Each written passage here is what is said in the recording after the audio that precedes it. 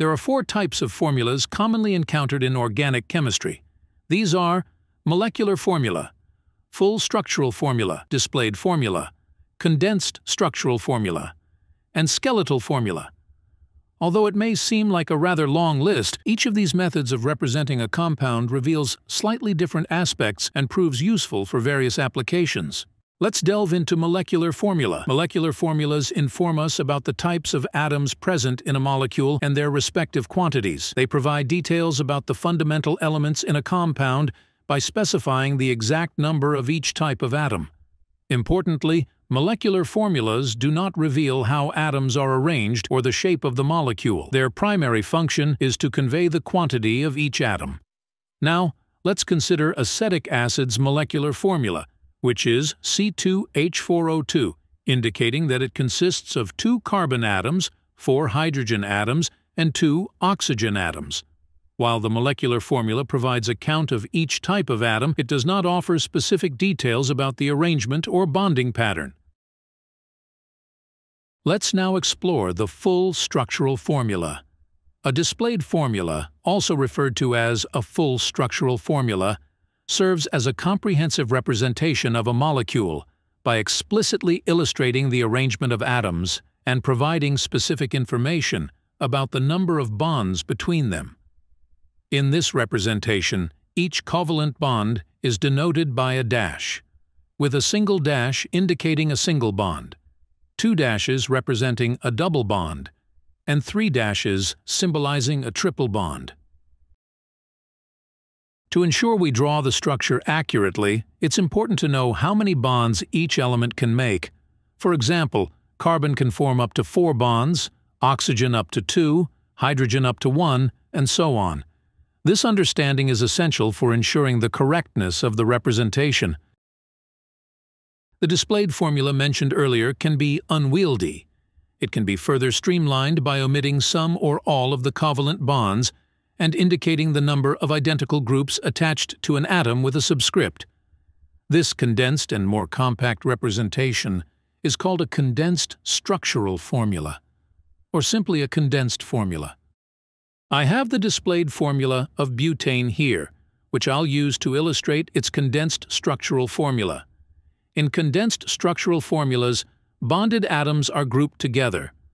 For instance, on the left side of the molecule, there's a carbon bonded to 3 hydrogens, forming the group CH3. Moving down the chain, let's examine the next atoms. There's a carbon with 2 hydrogens attached, represented as CH2. Further down, another carbon is attached to 2 hydrogens, depicted as CH2, followed by a carbon linked to 3 hydrogens, represented as CH3. This condensed structural formula for butane doesn't explicitly show bonds, but effectively conveys essential connectivity information. In condensed structural formulas, repeating groups can be efficiently represented using parentheses and a subscript number to denote the number of repeating units. For instance, in this molecule, there are 2 repeating CH2 groups in the middle. This can be represented by replacing CH2 with CH2 enclosed in parentheses and a subscript 2 outside the parentheses, indicating the repetition. This representation conveys the same information more succinctly, occupying less space. Next, let's examine the example of acetic acid. Similarly, we'll work from left to right to assign the condensed structural formula in this molecule. Starting from the left, there is a carbon attached to 3 hydrogens, which we'll denote as the CH3 group. Moving on to the middle part, there is a carbon with 2 hydrogens attached, represented as CH2. Finally, on the right side, there's a carbon attached to 2 oxygen atoms, with one of the oxygen atoms further bonded to a hydrogen, and this will be denoted as COO and H. Here, we're examining another molecule. This compound contains a double bond, and we will apply the same method to draw its condensed formula. In this case, we will retain the carbon-carbon double bond and depict the hydrogen atoms following each carbon to which they are bonded.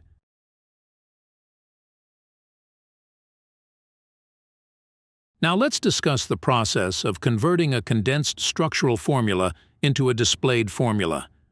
To illustrate this, we'll use an example. Starting from the left side of the molecule and reading from left to right, we observe that the molecule begins with CH3CH2 parentheses 3. This notation indicates that there are 3 groups of CH3CH2 attached to a central carbon atom.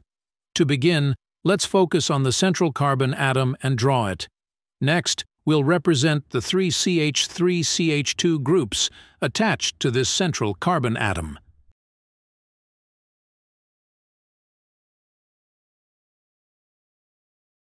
Moving along, the central carbon atom is also connected to another carbon with 2 hydrogen atoms, H. We're going to draw that. Continuing with the structure, the carbon mentioned above is linked to another carbon, which in turn is connected to an H and a CH3 group within parentheses.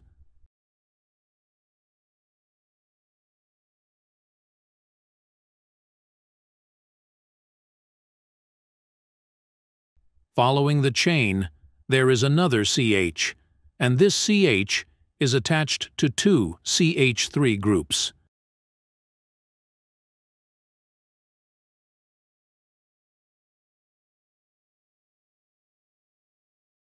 These steps offer a systematic approach for easily transforming a condensed structural formula into a displayed formula. When studying organic chemistry, one of the major challenges students face during their transition from previous studies is the way that chemists draw structures of molecules. In earlier studies, this was typically achieved using display formulas, where all bonded atoms were explicitly shown. Unfortunately, when discussing more advanced chemistry, the structure can become quite complex, so showing all of the atoms is cumbersome and actually leads to a very confusing diagram. In more complex situations, chemists often use a skeletal formula, where the carbon chain is shown as a zigzag line. Here are some guidelines for drawing skeletal formulas. Chains of carbon atoms are depicted as zigzags, where each zigzag point indicates a carbon atom. A single line between 2 points represents the bond between 2 carbons. By counting these lines, we can determine the number of carbons in the chain. For example, the first line signifies the bond between the first and second carbons, the second line represents the bond between the second and third carbons, and so on. Hydrogen atoms that are bonded to a carbon atom are not shown. There are too many, and they clutter the diagram. Let's take examples that contains double bond and triple bond.